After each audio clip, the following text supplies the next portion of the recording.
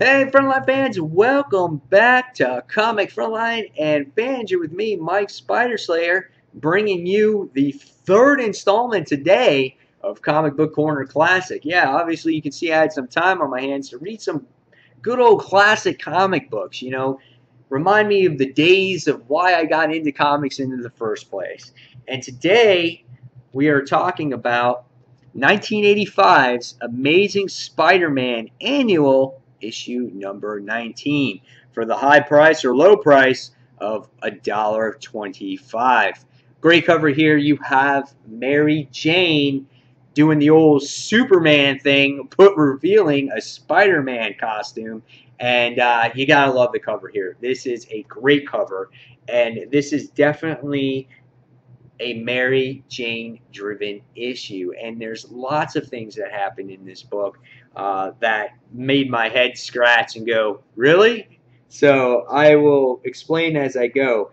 This book is done by Louise Simonson, and I'm trying to see, the artwork is done by a different amount of people. Editor-in-chief at the time was Jim Shooter. The artwork in this issue, I've seen better Spider-Man art. I thought at times Mary Jane was drawn beautifully in this particular issue. Now, again, this is a double-sized issue. There's a lot going on. Hey, if any of you guys are watching this, remember this right here? That right there? That was a watch that turned into a robot. It was like a Transformer watch. I saw that and I was laughing my butt off. Anyway, yeah. So the artwork in this issue had their characters made like a little bit of chubby lack of detail in the artwork that I found a little bit of annoying here. There was times here where Mary Jane was drawn beautifully, and then there was other times where it looked like she did not have a face and very little nose. Or at other times, she's being held captive and she actually looks chunky.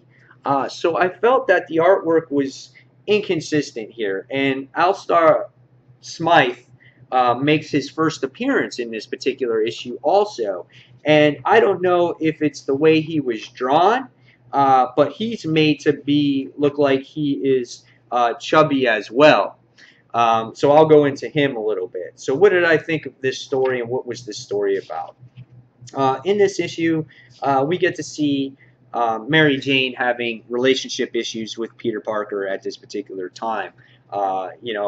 When don't they have relationship issues, though? But really, it's Mary Jane kind of accepting the fact that Peter Parker is Spider-Man, and not really being able to take it all in, that he wants to share it with her, and she can't respect that, and she's kind of blaming herself right now in the issue.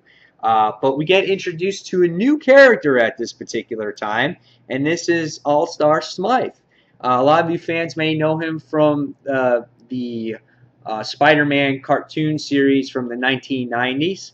Yeah, this is his first appearance here in 1985. He is the son of the original Spider-Slayer.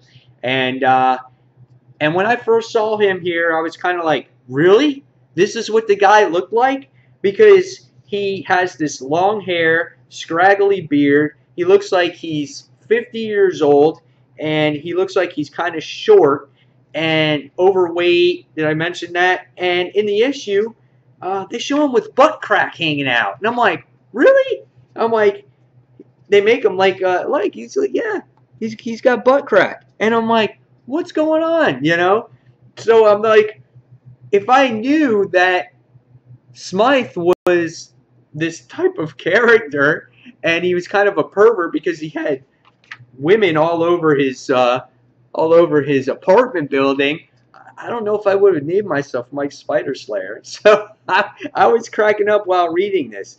But as we know, he takes into his father's footsteps, and he wants to go and find Spider-Man. He wants to destroy Spider-Man because of course it's Spider-Man's fault why his father died. Part of the reason why. Because his father obsessed over Spider-Man. He didn't pay attention to his family. He didn't pay attention to his son, and he died from radioactive poisoning, from all the machines that he created. And the Kingpin actually hired him early on in this particular issue, but wound up firing him because he felt that the work was lack of quality. So that's when Smythe decided to go out on his own and create this his first Spider Slayer as a evil villain in the Amazing Spider-Man series. Nothing much here. It looked like a flying saucer with some legs, you know, and so I was kind of laughing. But the whole thing is that in the last issue, I think it was, or Web of Spider-Man issue #2, Peter bought a hat for Aunt May, and it was this pink hat. But little did we know that it has a tracking device in it, and the tracking device was to, I guess, find out who Peter Parker was or whatever it was. It was to lead the Kingpin to wherever Peter Parker's secrets were. So what happens is Aunt May's out to lunch with Mary Jane and Aunt Anna, and the Spider Slayer winds up tracking the hat to Aunt Anna because he's trying on the hat. And the Spider Slayer takes Mary Jane for captive and holds her hostage. And the great thing about this issue is what made it the Mary Jane issue that it is that to protect her Aunt Anna, she comes up with this crazy story. And the story was saying that she was Spider-Man. And that's why this cover is like this. So she says that she's Spider-Man. She's saying that I have this exoskeleton, that I'm going to, I'll tell you where it is. Just leave my aunt alone. So, of course, he falls for it. And the whole issue, you see Mary Jane, and here's one of those instances where Mary Jane is drawn very nicely. And throughout the whole issue, you see Mary Jane leading the Spider Slayer, or Smythe, on this goose chase until Peter Parker or Spider-Man come to save Mary Jane's day. And that's basically what happens in the issue. And he winds up succeeding over this Spider Slayer, and it looks like, and he puts him in prison. And it looks like Mary Jane and Peter Parker's relationship is intact by the time you get to the end of it. Yeah, this was a really great issue overall. I thought Mary Jane is perfectly in character here. It shows that she's tough, quick on her feet, willing to sacrifice herself for the greater good, and she's just not some dumb model where she was made out to be in the current issues of Superior Spider-Man. So you could really appreciate her here. You gotta love the introduction to Spider Slayer, to Smythe here, even though he's like this perverted, middle-aged looking guy that looks like a plumber. You gotta love his tenacity at trying to go after Spider-Man. Takes place in his father's footsteps, and as the series continues, you can see the character definitely evolves and fits in more to the supervillain type. I thought this was an entertaining read. The only nitpick I have about it is probably about the artwork, because based off of the way the characters were drawn, I think a lot of them could have been a little bit more streamlined and looked more to character. Otherwise, though, the story was phenomenal. It was great to see Mary Jane the way she is. It was great to see Peter the way he is, too, for his love for Mary Jane. And, yeah, it was fun digging deep into this 1985 classic of Amazing Spider-Man Annual, issue number 19. So, guys, leave me your comments below what you thought of this review. Do you like this type of series, bringing back some of the classics? And if you read this issue, tell me.